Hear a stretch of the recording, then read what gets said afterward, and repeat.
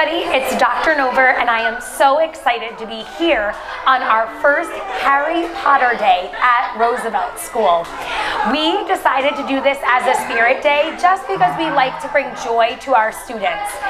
And one of the things that we did was invited everyone to dress up.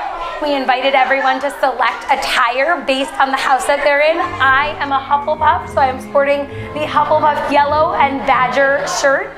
And we just love having Spirit Days here at Roosevelt School because we like to just bring joy to our students.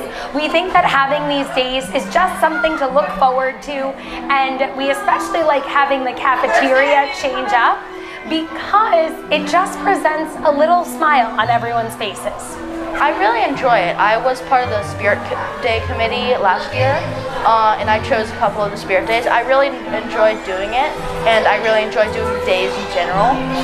And I just think it's a really good bonding experience for kids and to have fun.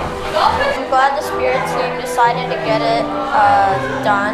I really enjoy it. I get to dress up as my favorite characters. I think they're pretty fun. Like a break from just normal days.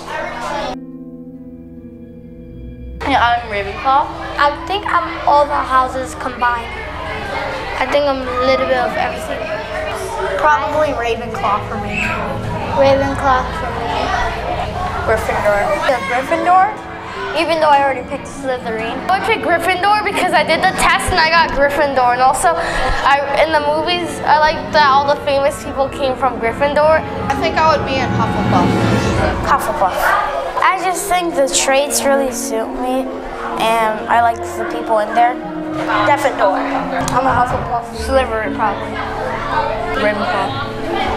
I want to be a part of Ravenclaw. I love Spirit Days because they enlighten the school and make us better, and they're just very fun in general.